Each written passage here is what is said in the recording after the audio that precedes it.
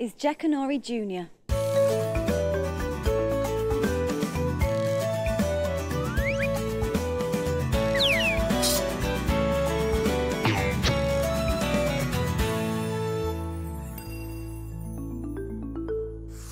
Hello, I'm Amanda.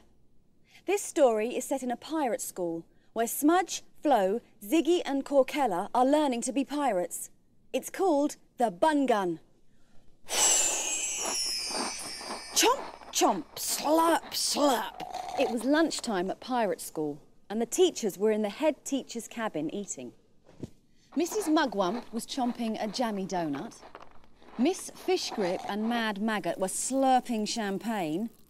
Miss Snitty, the secretary, was eating a lettuce leaf. She was on a diet.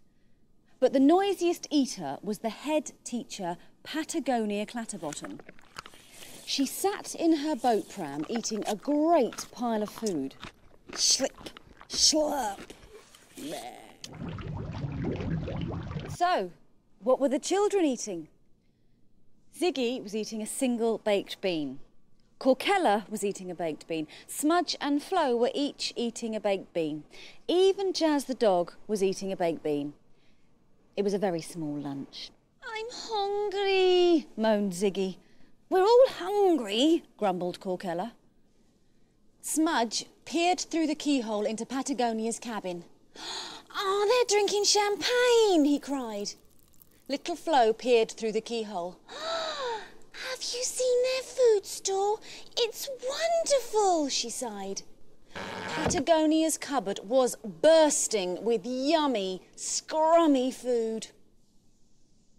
Ziggy banged on the door. What do you want? Roared Patagonia. You horrible little prawn. We want food like yours, said Ziggy very bravely. Ha! No chance, bellowed Patagonia Clatterbottom. This is for staff only. Get back to your baked bean and don't eat it all at once. The children were not the only ones who knew about the food.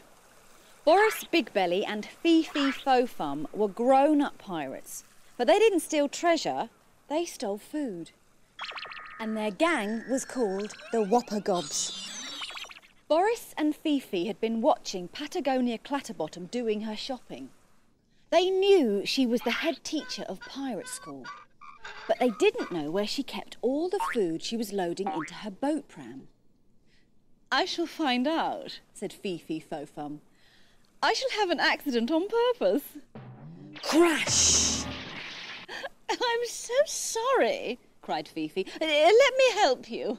Oh, what a lot of food you have. Your children must eat an awful lot. Nonsense, roared Patagonia Clatterbottom. This is for staff only. I lock it away in my top secret food store. Otherwise, the children would eat it before you could say strawberry ice cream with chocolate chips and gravy. Fifi hurried back to Boris. That potty Patagonia likes gravy on her ice cream, but guess what? I know where she keeps the food. Boris grinned. Excellent. We'll meet the gang at our secret cave and make a plan. When it's dark, we shall creep up to their ship, said Boris. Creep, creep, creep, went Lily. Why did you say that? Asked Boris. I'm doing sound effects, Lily explained. And then we tiptoe to Patagonia's cabin. Tippy, tippy, tippy too, said Lily. Boris rolled his eyes. And then we burst in. Hurrah! All the pirates fell off their chairs. Was that another sound effect? Demanded Boris crossly. Yes, and very effective it was too, said Lily. Boris picked himself up from the floor. Just make sure you follow the plan, he snarled. We burst in, smash open the cupboard and snatch all the food. And then we eat it, said Fifi. Exactly. Chomp, chomp, chomp. Jumping jellyfish. Now you've got me doing it, Lily. Back at pirate school, Smudge had come up with a plan to get the food too. We stand by the door and shout, fire, fire.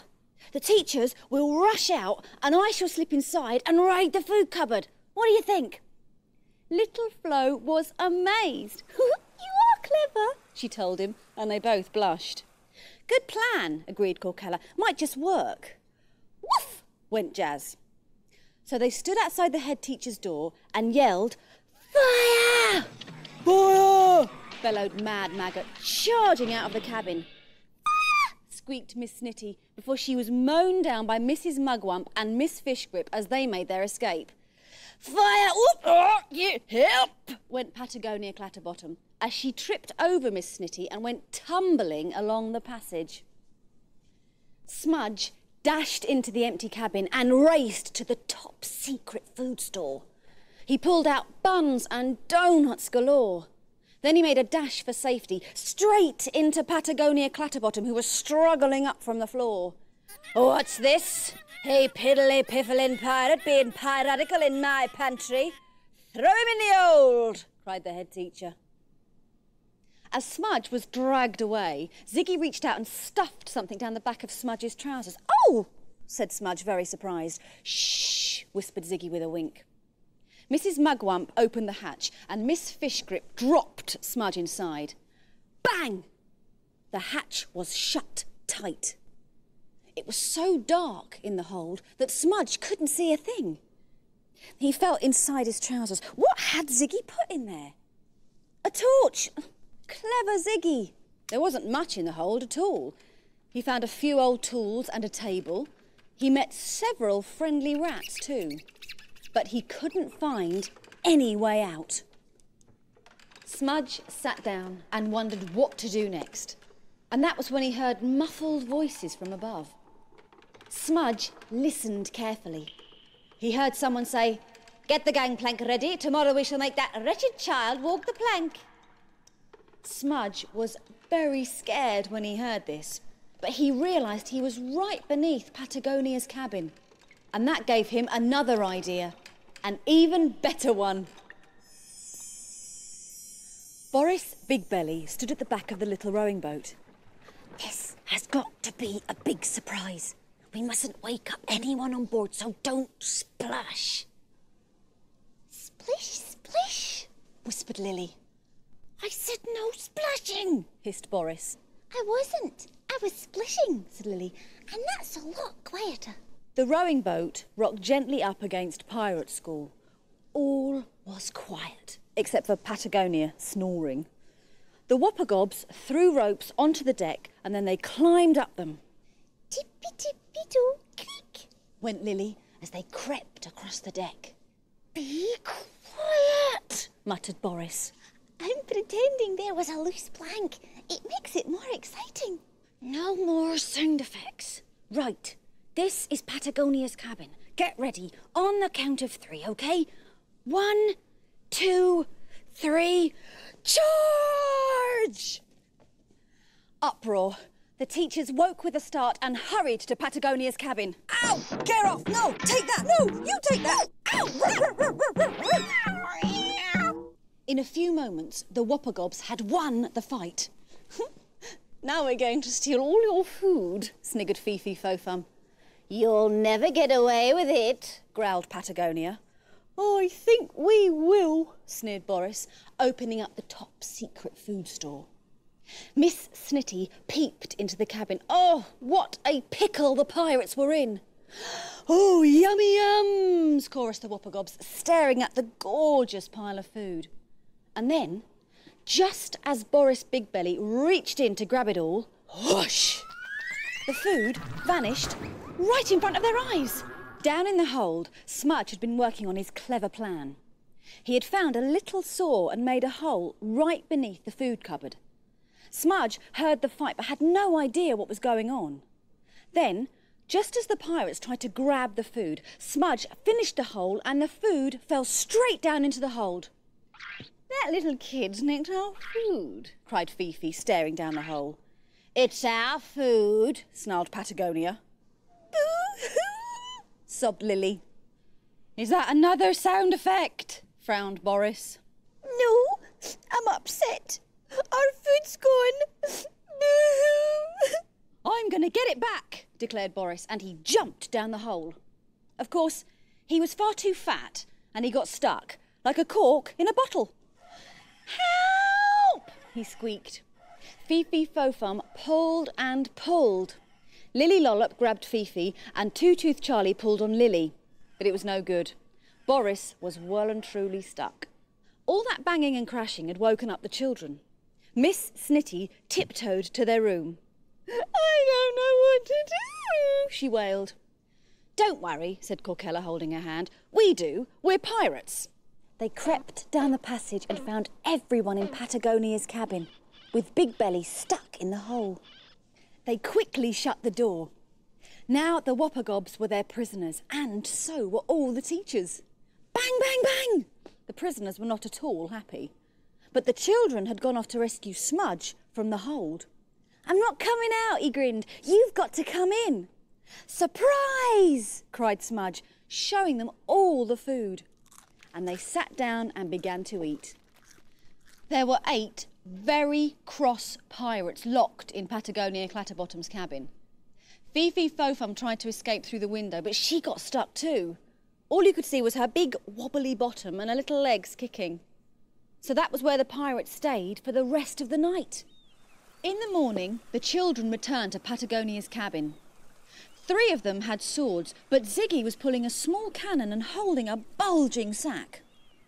"We will let you out," Corkella called through the keyhole, "but don't dare try anything. You are all going to walk the plank." They opened the door.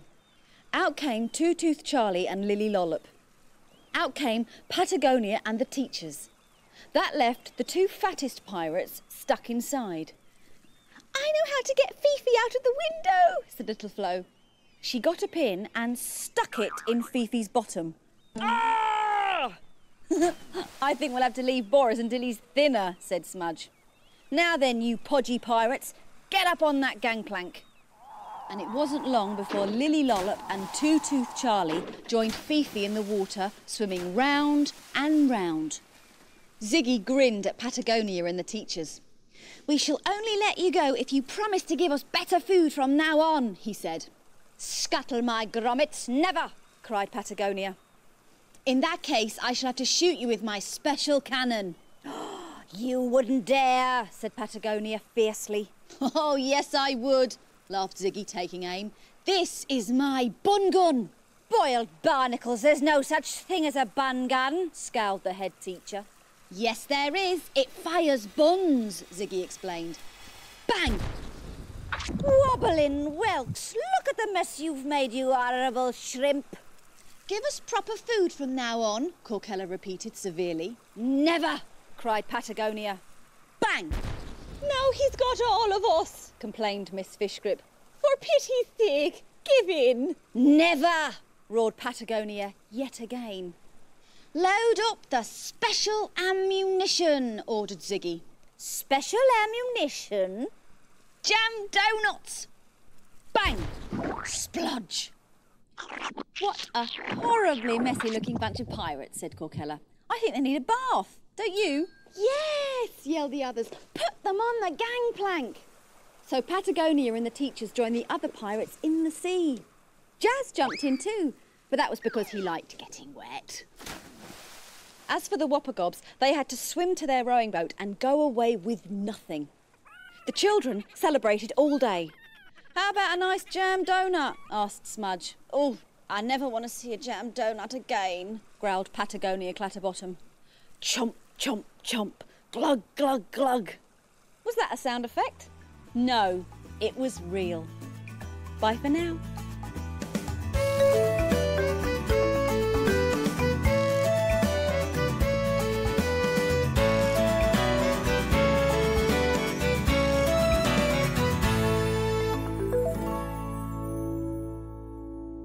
Ombly-boo, tombly-boo, un and ee and oo. Iggle, piggle and pontypines, ha-hoo, ha-hoo, ha-hoo. Acca-wacca, macca-pacca, upsy-daisy-doo. Pinky-ponk and ninky-nonk, micka-macka-moo. For in the night garden, adventures wait for you. Every day at 6:20 on CBeebies. Big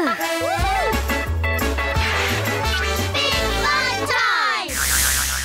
Watch me, Sid, watch me! Go, go, go, go. Okay, pass it on, pass it on. Woo! Woohoo! robots. Not bad. Touch me back.